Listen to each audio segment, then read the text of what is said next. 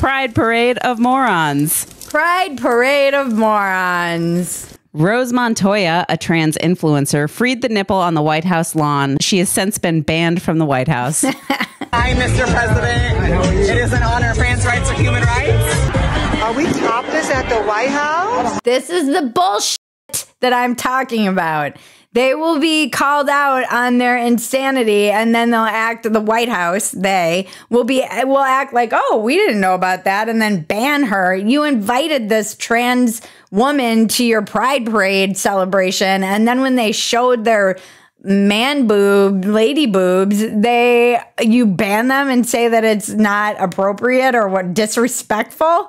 Okay, first of all, let's not start talking about respect on the White House. I'm sure that's like on the very bottom of the list of things that have disrespected the White House in that building. And secondly, what do you think a pride parade is? Have you been to a pride parade?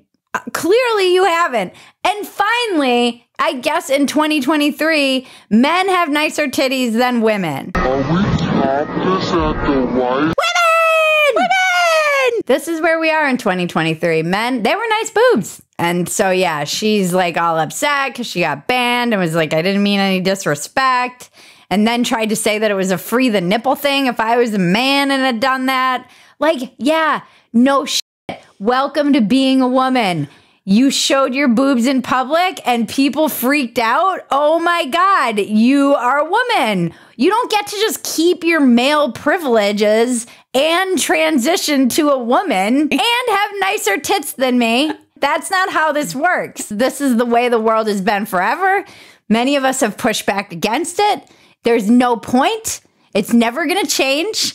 You need to get down in the mud with us, lady. It's just like a white man to be upset with the fact that he can't retain the parts of privilege of being a man while becoming a woman. And then all the conservatives came out and they were like, that tranny had nice boobs. And they were writing this, which when they say it, it does feel derogatory. You know, I can see why that has become a slur. There is that derogatory vibe to it. Yeah. And also, it was so ironic. My whole entire feed was flooded with boobs and it was all conservative media. It's always like pastors who end up banging hookers. It's always the like conservative dudes who are weirdly obsessed with trans women that end up, you find them in a freaking Motel 6 getting pegged by some hooker in 5 years. Oh, it's always so much projection, and you guys you're creeping me out.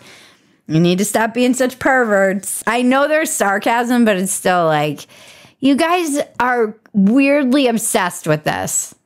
And it's beyond the reason that, you know, feminists are obsessed with it. Like, oh, you're taking over women's spaces. It's like, you're all a little fascinated by the lady dick.